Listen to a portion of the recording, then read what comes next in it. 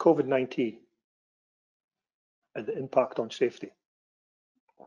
Here we find ourselves 1 month in to a world pandemic that is affecting our business dramatically in many ways. I want to take a moment to look back over the last month and to understand where we've came from and where we find ourselves at this moment in time. 1 month ago, we were given high-level instructions by our government and Health Protection Scotland and England that we must social distance, we must not work unless it's essential.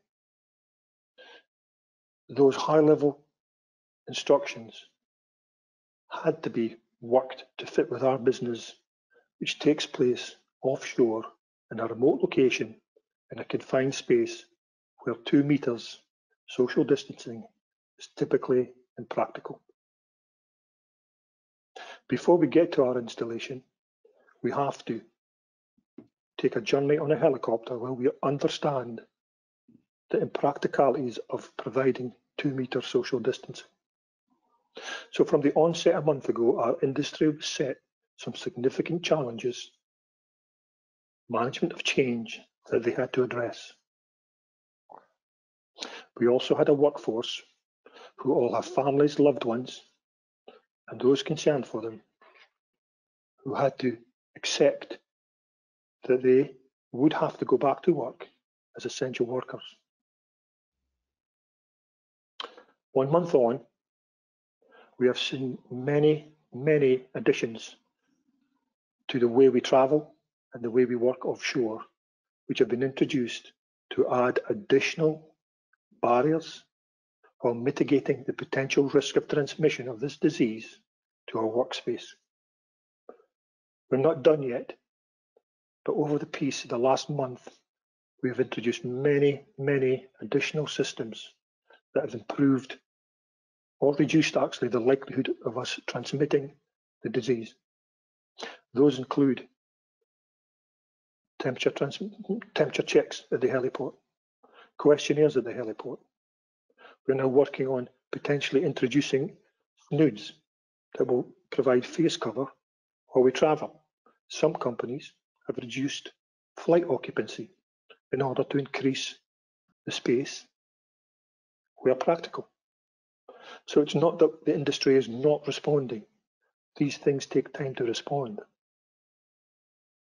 We're also on the platform now practicing, in some cases, single occupancy cabins because we've reduced the manning so much. We're introducing and have introduced 2-meter spacing in the galleys, in the social areas, and also greater levels of sanitisation and cleanliness. Despite all these efforts, we are still having the occasional outbreak or transmission of disease. As I said, we're not done yet, and in a month's time, who knows where we'll be, but we know if we continue at the pace we've done in the last month, we will be in a far better place for containing the transmission of this virus. It doesn't happen alone. We have, as we do in our normal business, to manage the change and control the work. And this requires the involvement of the workforce as much as leadership and management.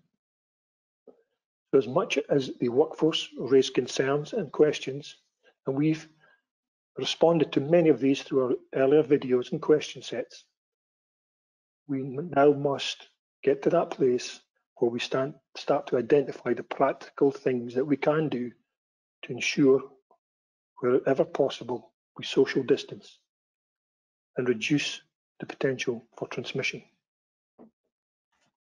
Things work and are achieved much quicker when we work together. So my request to the workforce and leadership is start to really over communicate on what's required, what employers are doing to improve the situation, what they're doing to add additional barriers to those put in place by the government and Health Protection Scotland and England. Work together, communicate what can be done further. I'm amazed and encouraged by the amount of feedback we've had on what's happening on specific installations around the North Sea to prevent the transmission of these diseases. So I ask you, please start to play your part, start working together to identify how practically we can achieve social distancing while keeping our business healthy. Our combined goal must be to avoid the transmission of COVID-19 across our offshore operation.